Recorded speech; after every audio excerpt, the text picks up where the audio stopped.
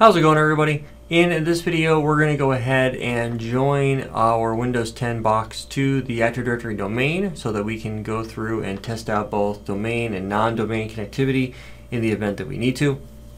The process is actually very simple. We just want to make sure that we can actually ping our domain controller and all that good stuff. So without any further ado, let's go ahead and get busy with the configuration. So our domain controller actually has an IP address that we want to validate real quick. We'll click on local server to make sure that we can pull that up. And the IP address that we are going to get is 10.255.1.51. So if I come back over here and I pull up the command prompt and I go to ping 10.255.1.51, I want to make sure that I have actually IP connectivity to it. Having that is rather important. The other thing that I need to do is right click here and go to network and sharing. And I'll need to validate that one of my DNS servers is actually that IP. So we'll go Ethernet 0, details, and it is not currently. The only one I have is Google. So I'm going to change that. I'm going to come over here to IPv4 properties, and then in here I'm going to put in 10.255.1.51, and then I'm going to put in Google. The reason why I need to put this one in here is so that it knows how to reach the local domain controller for resolving DNS entries and things like that, but also needs quad 8. In the event that something locally can't be resolved, it'll go out to quad 8. So I'm going to go ahead and close all that out, and we should be in pretty good shape. So I should be able to go back to here and continue pinging Google. I'm sorry, continue pinging the domain controller, but also ping google.com. Which I can. If I can ping google.com, that's a good sign for me. So that means I should still have internet access and all that good stuff. So what I need to do now is I actually need to come back to go to the control panel. So control panel, pull that up, and then I will go to system and security. And then I will come down here to System, and then down here at the bottom I will click on Change Settings, and I will go to, it says to rename this computer or change its domain or work group, click Change. And so in here I'm going to type in admin as the computer name, and then I'm going to come down here to domain. I'm going to type in lab.local. Once I do that, I should be able to click on OK, and I'll get a pop-up for the domain controller here in just a moment. And it asks me for my credentials. So I'm going to type in administrator and then the password. Now you can put in any value you want as long as the value you put in here is a domain admin. I'm going to click on OK, and then after a moment or so it's going to say welcome to the lab.local domain.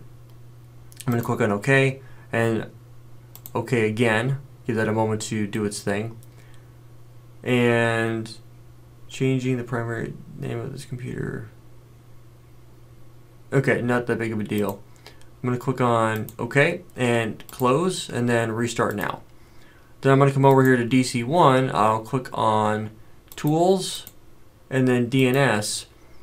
And what we should see when we expand this guy right here is we should see a connection come in for the new device once it logs in and stuff like that. So the other thing that we're going to see is under Tools, and if we go underneath ADUC, Active Directory Users and Computers, and we click on Computers, we should see that admin has joined. If we go underneath here and go Properties, we'll see that it's admin has joined and it's admin.local. The OS is going to, we can populate a bunch of stuff in here if we want to, but that's basically where we are at.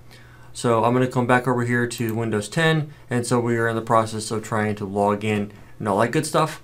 So I get to hurry up and pause this now until it's finished installing, which it should be just about there. Alright, so now we're going to come in here and we're going to now have the option of an admin, and we're going to come in and type in the password. Now what's interesting about this is a local login, right? If I go other user, Then I'll have the option to sign in as lab. Notice it says lab right here. I'm going to come in here as administrator. And then the password. Now, when you do that, it's interesting how it does that. If you go lab and then backslash and you type in administrator and then you type in the password, it should allow you to log in that way.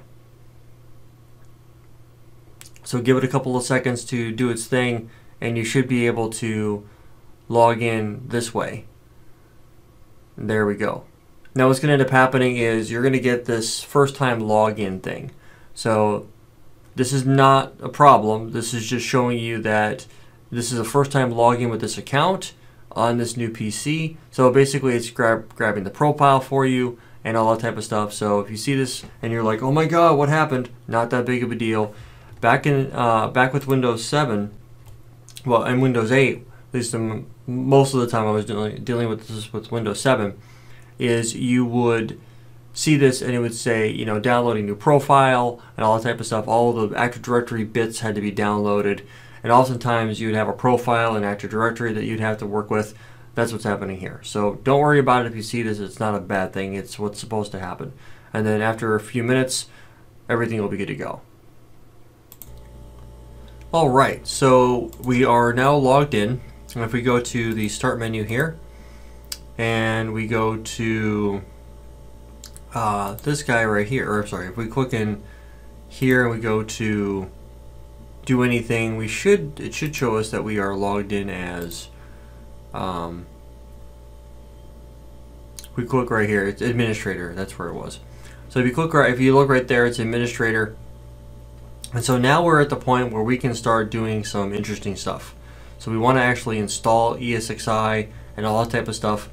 So if we wanted to go and do anything, for example, we could come into the command prompt, type in CMD, pull this up. I'm actually going to pin this to the taskbar, and you'll notice that I have some additional icons up here. I'm going to actually unpin this from the taskbar and unpin this from the taskbar because I really don't need them there. But you'll also notice that any of the stuff that needed to be installed or was installed from the local user pops up on our screen, which is nice. So now I'm going to come in here, I'm going to type in NS lookup, and we're going to see that our NS lookup here is 10.255.1.51. We can't really look anything up because nothing's been deployed yet. Let's go to the control panel, and we're going to go to System and Security, and then we'll go to System, and you'll see that now we are part of the lab.local domain. This is what you want to see, right? This is a good sign. It tells me that everything's working the way that I need it to and all that good stuff. So right now, as far as I'm concerned, everything that we needed to have working in order for this to work is working.